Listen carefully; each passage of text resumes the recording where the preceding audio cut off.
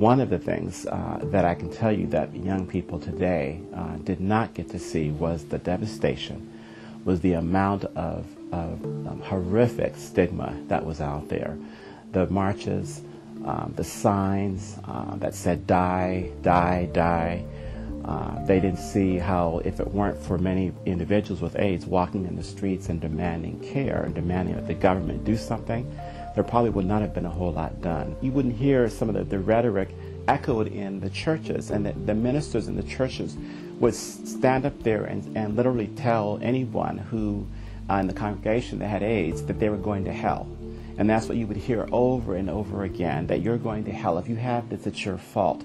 So you can just imagine that people who were infected sitting in the church who were African American were absolutely afraid to tell anyone they had HIV and AIDS. And I took care of many young African American men who had never told their families that they had AIDS and died without ever telling their families. And that was not uncommon at all. By the mid-90s, there was at least a minor shift, but the minor shift to me was palpable. It was enough to say that people were talking about it, and people were no longer afraid to say HIV or AIDS. In 1996, what happened was this new class of medications called protease inhibitors came along.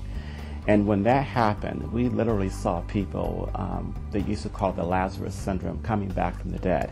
And so they had incredible immune rebound, which allowed their immune system to bounce back. And so they began to gain their weight back and look fairly healthy, so they can live a fairly, quote-unquote normal life.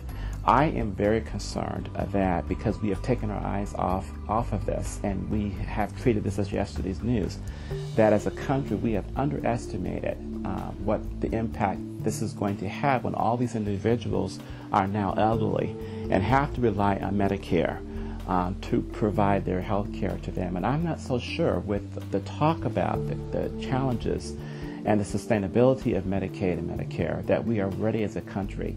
And so all of these young people now getting infected should be alarmed, should be concerned as to whether or not Medicare or Medicaid as we know it will even be there for them. It is killing African American women, middle-aged. We see older adults who are getting newly infected with HIV, those who are 50 and older, particularly middle-aged women who may be divorcees and are no longer worried about getting pregnant, and they're back on the dating scene now, and we're seeing now a huge amount of increase of new cases among middle-aged women who are no longer worried about getting pregnant, and they're getting infected. But when you talk to young people, and I spent a lot of time talking to them and other folks, you still get the sense that they believe that this is a gay disease.